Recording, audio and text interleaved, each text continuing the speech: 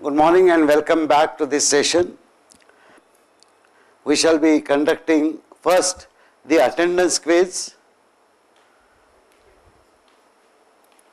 I will conduct it manually because there is no time frame required. So are you present in the class? All of you who are present and have returned after the tea break, please press your clickers appropriately. Let us see how many responses we get. Tanjavur, Periyar, I see a tick mark here. So thank you very much, my own colleague, and thank you very much Tanjavur people for correcting the situation so quickly. Chennai we have collected, Amrita Coimbatore we have collected, MGM Nanded we have connected, Somaiya Vidyavihar we have collected, and College of Engineering Pune we have collected. We still have to get responses from other places. Hopefully the files are in the electronic media somewhere. They are getting transmitted through FTP. Should I say refresh each list? Okay. Wow. So I have Surat, no sorry, I have Ahmedabad, I have Suratkal, I have Trichur, and then I have Nanded, Nagpur. What is this? I have Vijayawada, Coimbatore, and Chennai, of course, I had already. There are still some centers from which we are not able to receive files using FTP. I am told that at some places there could be a virus problem, or some places there could be a problem of local firewall. As I mentioned to all colleagues earlier, the coordinators may please note that if the file is not transmitted, they should transmit it through a separate email attachment. Message from Maniamma University Periyar Maniamma University at Tanjavur, right? Okay, thank you very much. I saw your mail, by the way, very sweet of you, and I am very happy that together we have been able to solve this problem. Many clickers got timed out. Okay, don't worry, we shall have another quiz, a real quiz this time. So let us just view the responses that we have got and just take a count of total number of clickers that we can see here. Okay, so if I look at a bar chart, there were 90 timeouts, by the way, and no response from 4 clickers. Wow, this is impressive. Now we are going to the second quiz, which is actually a quiz. These are the 3 code lines. I would like all of you to read them carefully. It says count equal to 11, for count equal to 10, count greater than 0, count equal to count minus 1, printf %d count. What will this code segment print? Will it print 11? Will it print 1? Will it print 0? Or will it print minus 1? Actually, I had an option E, but it doesn't matter. Now, this kind of quiz can be used, by the way, to test the understanding of for and while loops when we teach these to our students. So, this simple quiz will immediately tell us whether our students have understood the concept or not. And if they have not, it gives us a chance to explain perhaps through another example. So, I think you would have all pressed your answers now. This is quiz number 12 for the benefit of the coordinators, which they would have entered there. And I hope that everybody has clicked the answer by now. I will wait the mandatory 30 seconds more from now onwards. Let us see the view status. This time I have only VIT Vellore, PSG Coimbatore, Sinhagad Pune, and JSITS Indore, and Amrita Bangalore. My colleagues tell me that there is no real time limit in these tests. So those of you who have not given the answer can give the answer now, and it will automatically collect. Even if I have sent the answer earlier, it will collect the latest answer. So let us view status now once again and see what has happened. Okay, roughly the same units which were there earlier. I will view all responses and check. Okay, this time there are 174 timeout. Let us look at the bar chart here. Oh wow, this is surprising. There are A, B, C and D responses. That is very interesting. Okay, so I will use Dr. Sahana Murthy's technique. This question we will repeat after 2 minutes. For 2 minutes, next 2 minutes, please discuss your answers, because there are several people who have given an answer A, several who have given an answer B, several people who have given an answer C, several people who have given an answer D. Okay, so everybody knows it is an answer C. So when we execute the code lines count equal to 11, for count equal to 10, count greater than 0, count minus 1, this is the code. If I execute it, the value of the count printed is 11, 1, 0 or minus 1. I am actually surprised at the different answers that I have got. The key point here, the trick here is that the for loop has no body. Although I have written the printf statement slightly indented to give a wrong impression that printf is being executed inside the for loop, nothing of that sort is happening. Please note that the for loop terminates here when I put a semicolon. There is no opening brass, other statements, closing brass. Consequently, the entire for loop is executed for as many times as the iteration specifies without doing anything. All that it does is changes the value of count. Count starts with 10. Since 10 is greater than 0, the body is executed, which is a null body. Then count is decremented by 1, so count becomes 9. You again come back here and execute this loop, which is nothing. This way count keeps reducing. When count is 1, that is the last time this loop will be executed without doing anything, because there is a null body here. And when count is further decremented, it becomes 0. Since 0 is not greater than 0, that is where the for loop terminates. And when the for loop terminates, I will come out to the next statement. Whether I have indented it or written it here or written it here, it does not matter. This is the next statement after the for loop. When this statement executes, the value of count is 0, and therefore what this will print is 0. So I hope you have got this. Let me switch over to the quiz and collect the responses once again. So this is the quiz where count is 11, for count 10, etc., etc. And I request all of you to give your responses again. And now I would request all the center coordinators to press whatever key that is required to be pressed to collect all the responses.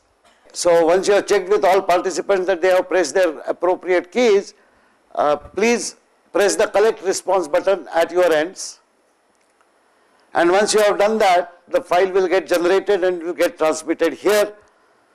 So I will now view status. Even if some of you have not pressed it, doesn't matter. Next time when I view status, I will get that response again from your FTP. So let us look at what we have got now.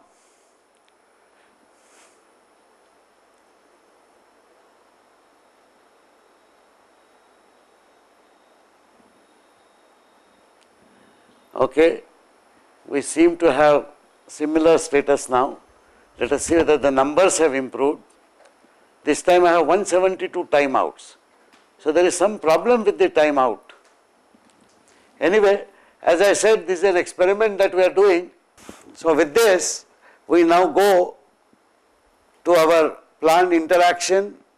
First and foremost, I would like to explain the modifications that we have done for the IST workshop projects. You will recall, originally we had decided that we will use this opportunity of a workshop to do two team activities. One is to set questions for our question bank, and the other we wish to do a programming project. Originally, if you recall, we had said that we will take about 2 weeks time in which the teams that have been formed already will complete these tasks. But when I discussed this with our colleagues here, we all felt that to do a good task of a programming project, the time is not sufficient. We had agreed that we will finish these tasks in 2 weeks after the workshop.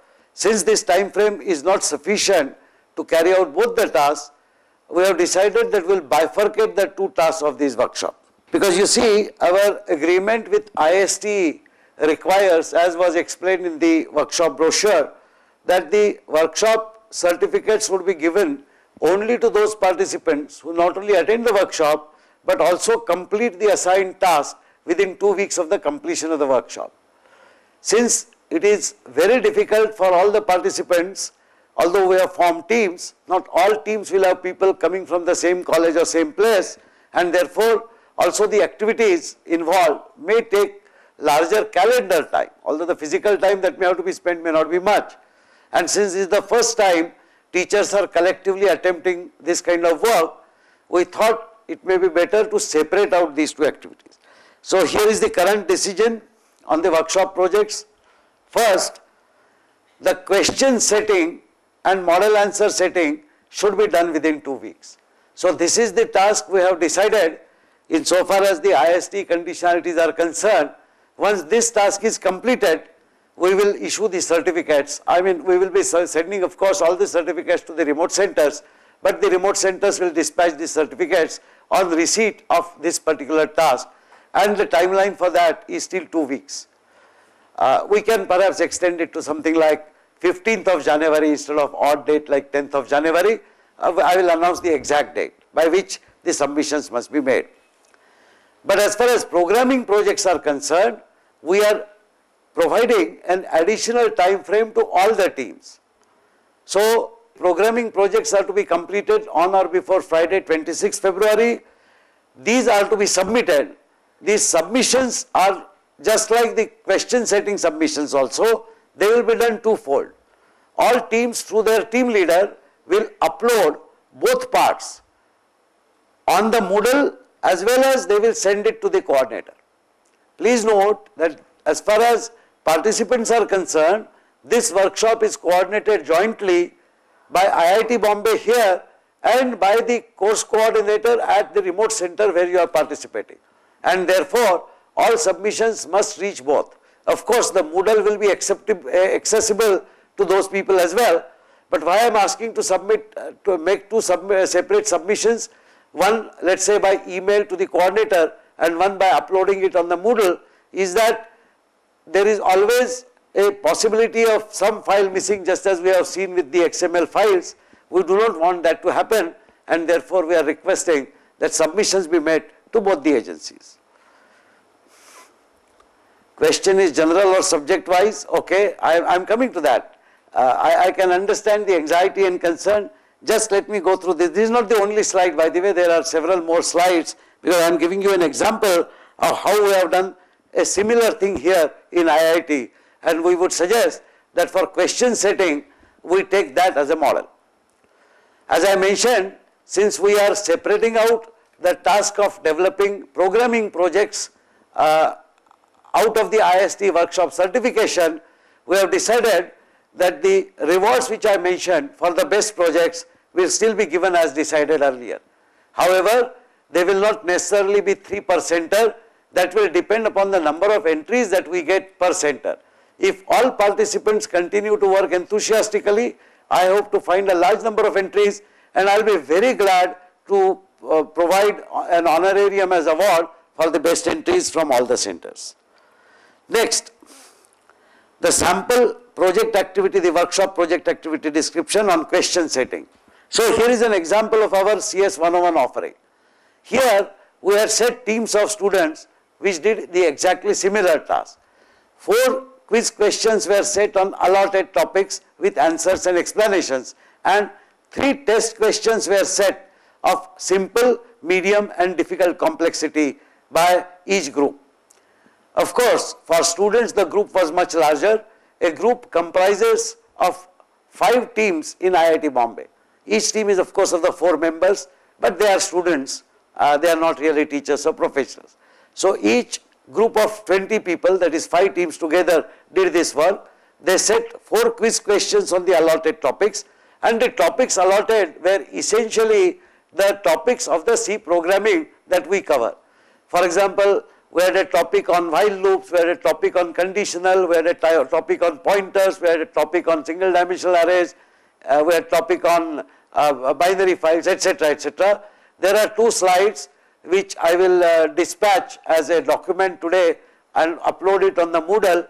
During your lab session, you can look at those topics which were given to our course students to write quizzes on. Insofar as test questions are concerned, they were of generic nature.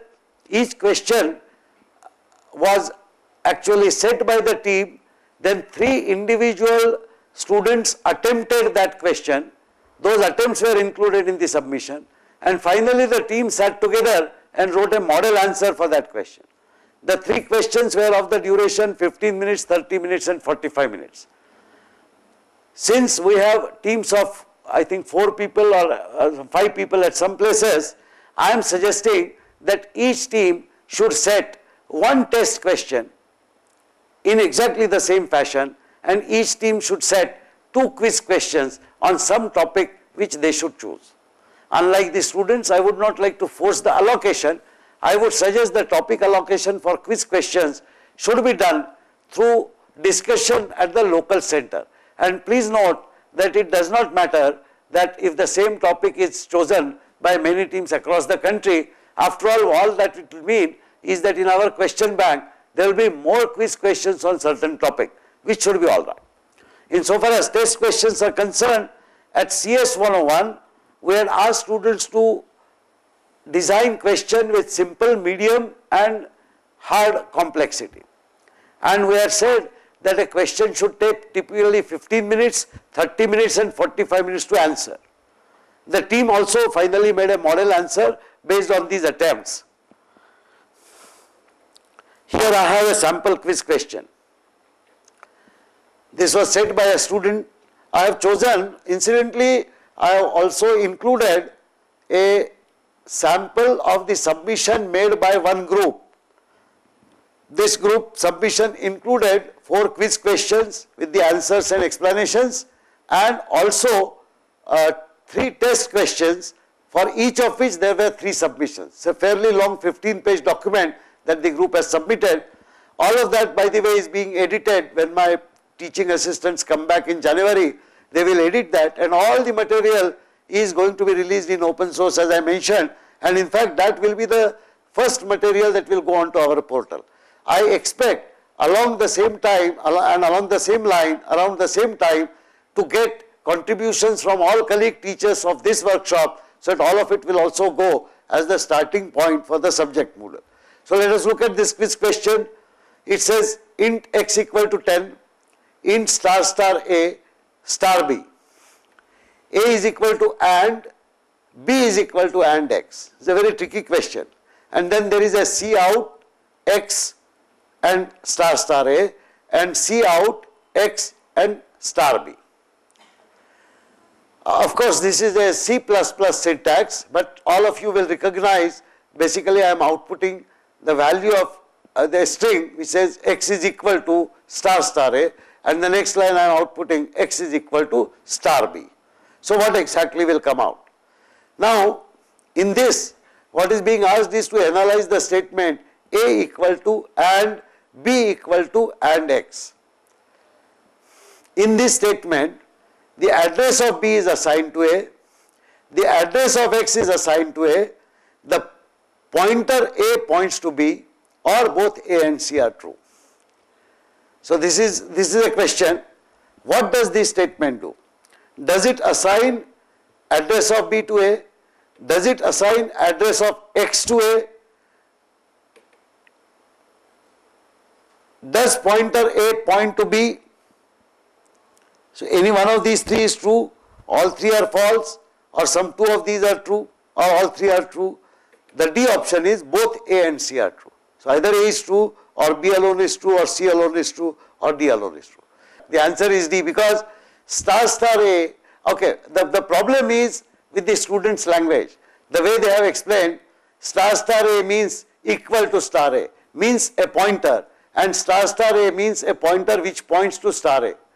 B is equal to and x means address of x is stored in B. Here address of x is stored in B, and A is pointing the address location of the memory location where address is captured. That is why in this case the address of B is pointed by A. This is a slightly funny language in which they are saying, but yes, you are right, both A and C are correct which is the choice D here. It is a moot point whether we should have large number of such questions, because my own take is that the quiz questions should enhance the applicability understanding of the programming principles. However, simultaneously we must make sure that our students understand the peculiarities and idiosyncrasies of the C syntax.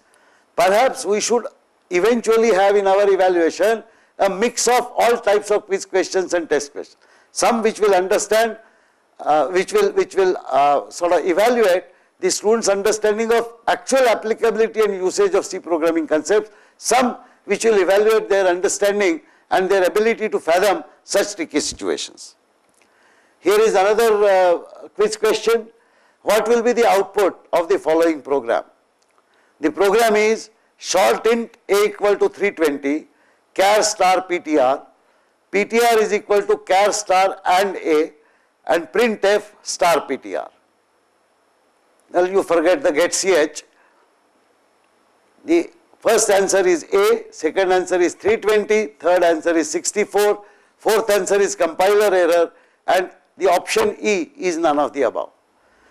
This is an interesting question. I got an answer from Trishur, but I will not reveal it. So let us see if other remote centers would like to quickly attempt. It is a bit of a tricky question. I think this question is okay but not very good, because it depends, it actually explains the understanding of the behavior of the machine as well as what happens at the machine level. Okay, I have multiple answers now from Nirma and VNIT. Would the center coordinators at other centers like to say this? Siagat Institute Pune has given an answer. I'll wait for other answers to come. Let me quickly go back to the quiz. The quiz says short int a equal to 320, char star ptr, ptr is equal to char star and a. So and a is actually the address of a, and it is being cast as a char star. That is what is assigned to ptr, and then I am printing star ptr, which means the contents of the location pointed to by ptr. Okay, I have a large number of answers. Sona College, Anna University, Periyar Maniamma University, NIT Surathkal, SICSR Pune, SGSITS, SV NIT Surat. Very surprisingly, there are answers which differ. There is no unique answer that is available. Okay, now we will stop this quiz. We will just say that I saw some answers as D, some answers as C. The actual answer is 64, and it is because of a very curious reason. The reason is as follows. The character data type can only store 1 byte, but short int data type can store, int data type can store 2 or 4 bytes.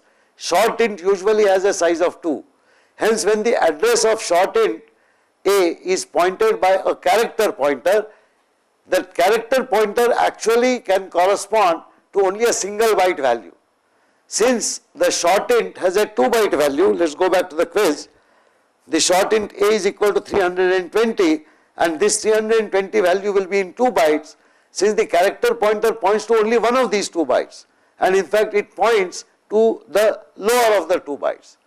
This is actually a machine dependent or machine sort of translation dependent feature. However, it is useful to know that when it does so, the value 320 is represented in 2 bytes. If you take the remainder, which is what will be the last byte or the low significant byte, it will be 320 modulo 256, because each byte can contain 256 and 256 values individually. So if you want to remove the top byte, then that is equivalent to taking that number and finding out modulo 256. So that is what it does. 320 modulo 256 is 64, and therefore the answer is 64. Now, rest assured that many of our students will not be able to get this answer correctly, because this will require a deeper understanding or how the numbers are represented internally inside the machine as dictated by the language compiler. If by the time we discuss pointers, we have already explained to our students the intrinsic details of machine representation and so on, many students will be able to answer, otherwise they won't be. Anyway, the point being made is, when we asked our students to set quizzes on different topics, the students who got allocated the pointer topic, they thought of putting in some esoteric quizzes, and that is what they have done. Incidentally, I would like to submit that there are several students who have taken either the test problems or quiz questions from other resources. We had permitted them to do so, and I would suggest that all of you should feel free to do so, provided A, you ascertain that that quiz can actually be included in an open source release. Somebody should not claim a copyright on it. So please use only public material if you are going to look at a quiz. Second, and more important, please always acknowledge the source. It is perfectly all right to take up some query or some problem from someplace else. It is perhaps better if you can modify that quiz or modify that test. And the best is, of course, you construct a quiz question or a test question on your own. But in either case, if it either depends upon or is taken from some other source, please acknowledge that source in there is a query talks about what about little endian and big endian. I was afraid of that because I personally believe that in a first course in programming, talking about little endian and big endian is perhaps not very significant. This does not apply to computer science students and of course electronic students, but I would like to suggest not only to VNIT Nagpur but to everybody else that if at all such discussion in details of internal representation has to be done, perhaps it could be done at a later stage in the first course in program. However, it is a matter of practice and it is a matter of dictation from your syllabus, so please feel free to do whatever you think is most appropriate. Anyway, as I mentioned, we had 40 batches of 20 students each because there were 800 participants. In this workshop also we have over 600 participants. We have only made teams of 4. I would suggest a larger organization. In this particular case, organization of a group which is built at the remote center itself. The fact that you have attended this course at a remote center means that either you find it convenient and comfortable to relate to that place or you stay in that city or that place itself. Consequently, I would suggest that multiple teams should form a larger group and should try and attempt to set test questions in the fashion that our students have done. As a sample, I will be uploading a particular, I think I have already done that. I have uploaded as a sample document the submissions made by one such lab batch group here. We have about 40 such submissions, and as I said, all of them will be edited and submitted and will be put up on the net later. Okay, there is a query here. Could you tell the activities, how many questions we have to submit per team? Okay, once the larger groups are formed, I will tell you, but I would not expect an individual team to send more than one question for the test along with the model answer. However, it should be attempted on the lines of what I am sending as a sample submission. As far as the quiz question is concerned, I would expect the same thing. However, instead of just one individual team working on this, if there are multiple teams forming a larger group, then there is a greater scrutiny of the individual preparation that colleagues will make, and even the contribution made by a team, where the team leaders themselves could discuss in a smaller group both the allocation of work to individual teams and the coordination of evaluation of that work when it is submitted. Of course, the center coordinators at each of the remote centers shall be finally scrutinizing the total submission made at that center. With that, I will stop now. Thank you very much.